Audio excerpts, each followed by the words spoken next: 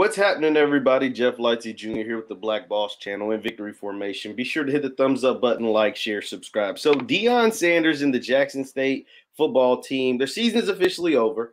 Their last game against Prairie View was canceled due to COVID-19 and all the stuff. So his official first season as the head coach of the Jackson State Tigers is officially over. That chapter is closed, even though it was a spring season, even though it was a shortened season. It was a weird year, but they got it in. The SWAC got the games in, and Deion Sanders' first year as the head coach is over.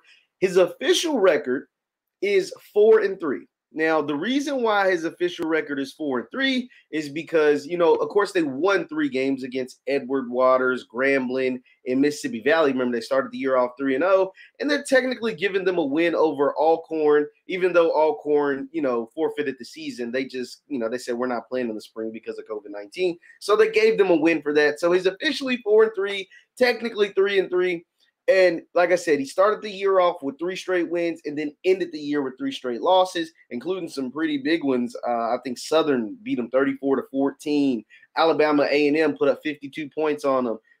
Alabama State, they only beat them 35-28, but they hit Deion and them in the mouth. And then, honestly, they were a fumble away at the goal line from losing to Grambling, which was their second game of the year. So the question is, what do we learn from Deion's first year at Jackson State University as the head coach of Jackson State, of his transition from the All-Pro, Hall of Fame college football player, Hall of Fame NFLer, high school offensive coordinator, to being the head coach at a historically black college in the SWAC conference and everything that he's done for them? What have we learned? So one thing, let's first take this into account.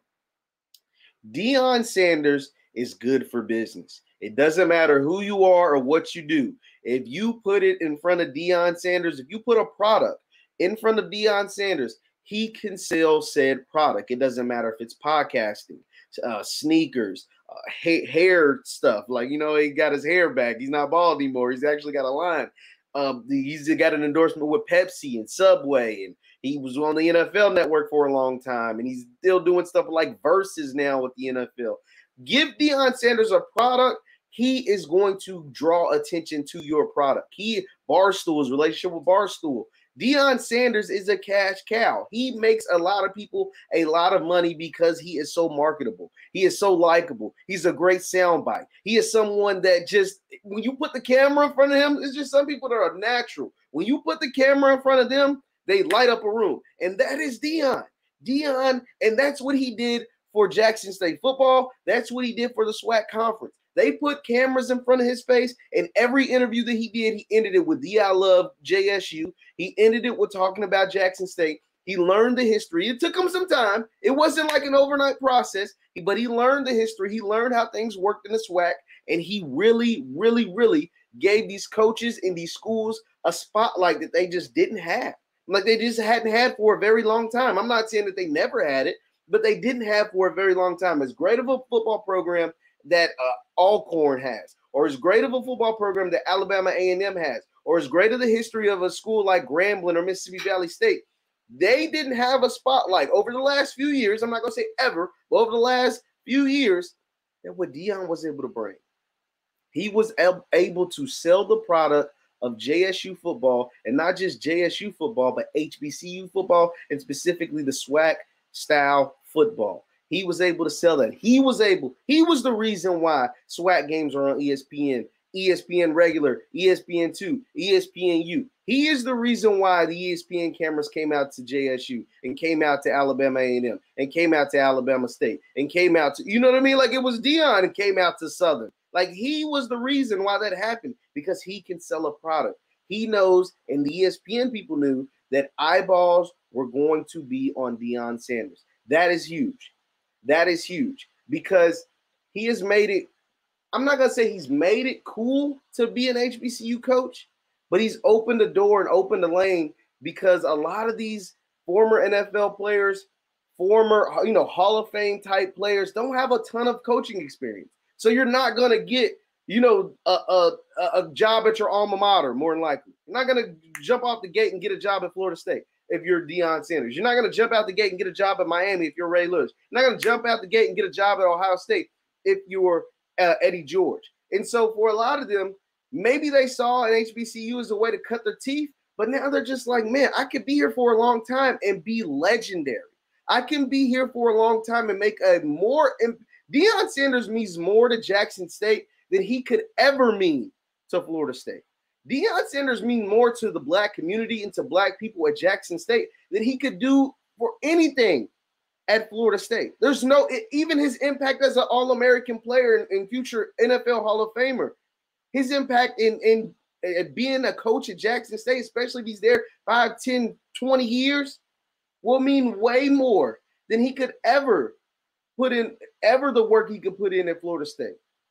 Because the impact of the community and the impact to a school that needs it, there's no measurement for it. I think they did. There's always like these marketing polls, right? Like how much marketing value has Deion brought to Jackson State? And last check, it was over $200 million. $200 million of free marketing that having Deion Sanders at Jackson State as the head coach of the football team, he did for their university. He did for that school. He did for those black people. And it's probably even more impactful than that, because him just simply being there, success or not, and he had a level of success this year. He finished, 500 essentially. Success or not, his impact is being felt. Now Eddie George is the head coach at Tennessee State, and he's brought in NFL guys, former NFL coaches, to help run his program. So the Tennessee State program is going to be uplifted. Ray Lewis wants to get in with an HBCU. Ed Reed wants to get in with an HBCU.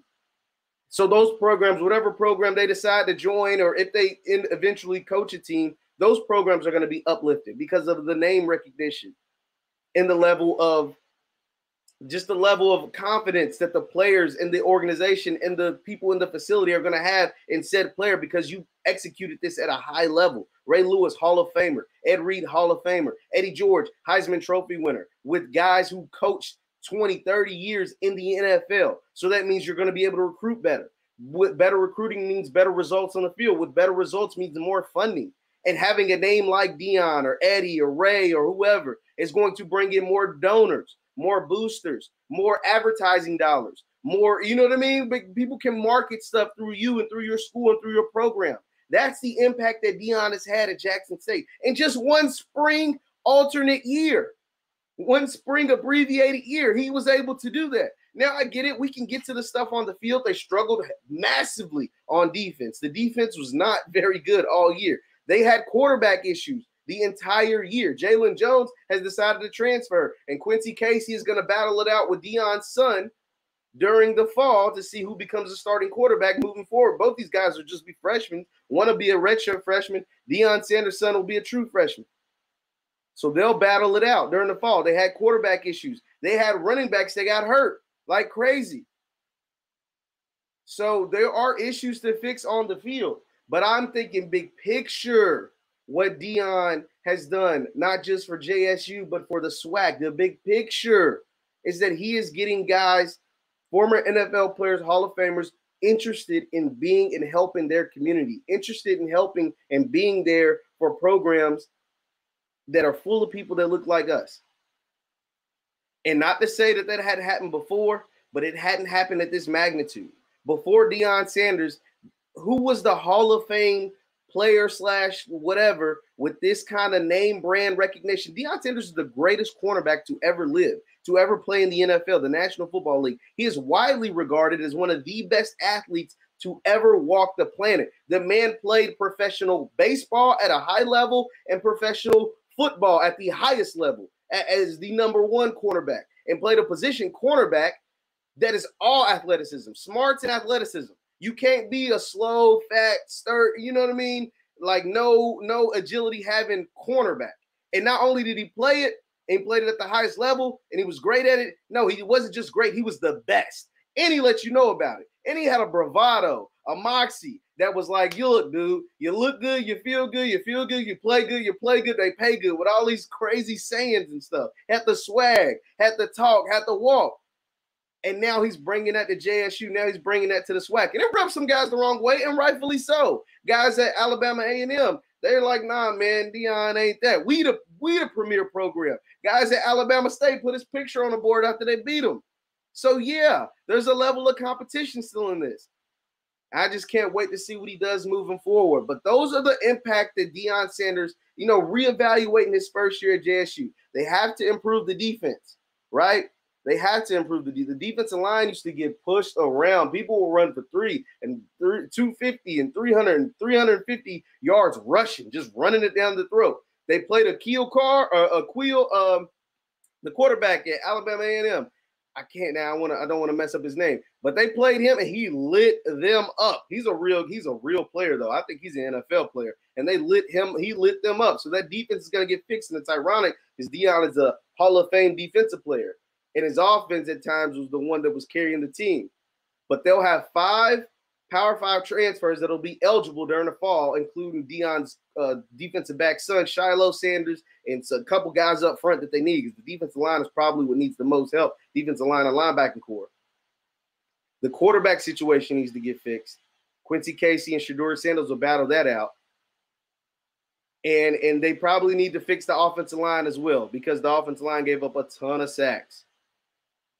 But besides that, those things need to get fixed. And I think that's something that can be fixed over the fall with the recruits, high school recruits that are coming in, and with the 5 Power 5 transfers that will be eligible. There were some that were eligible this spring, but all of them will be eligible by the fall. I think you'll see an improved Jackson State team. You'll also have a full offseason. Well, essentially you play games, and now you'll have a fall camp. Whereas like Deion got hired, took the job in December. They had games by February, March. All right. So it was a quick boom, boom, boom. So with more of an off season, a fall camp, position battles, everybody being eligible, you'll see a better product on the field from Jackson State. And I can't wait, man. I think it's going to be amazing. I think Deion Sanders and his impact for that school, that football program, and HBCUs everywhere is amazing. Eddie George, I can't wait to see what he does at TSU. The Southern job is open. I'm not sure if Ray Lewis or Ed Reed or somebody's going to take that Southern job, but I hope another Hall of Fame type NFL player, Heisman Trophy winning type NFL player gets another job there so they can get their television recognition, their national recognition. And it's going to be great, man. Like this impact of Deion Sanders at Jackson State is going to be felt for years to come. Years to come. Like I said, the marketing dollars, I think, was over $200 million. And that's probably on the light side. It's probably somewhere above that between his deals with Barstool, him getting them on TV every week, and all the different things. And that was a question they asked the commissioner of the SWAC about, do you think, with the fall, because obviously when the fall comes, ESPN has, Alabama and Clemson and Ohio State and all those games. It's like, do you think you'll see yourself on ESPN this fall? And that's something that they're going to have to work with because, like you said, Alabama, Clemson, LSU, all those schools have priority over the SWAC schools. But I think having someone like Deion Sanders and having the ratings the way they were, it was great ratings for those games, and having people very, very, very interested in seeing Deion Sanders in other SWAC schools on ESPN, it's going to be something that they talk about, but it's going to be something that's only possible because Deion is over there at Jackson State University. Once again, I'm Jeff Lightsy Jr., the Black Boss Channel and Victory Formation. Follow me on Instagram at JLightsy7. I post content on there all the time. I'll see you guys next time. Peace.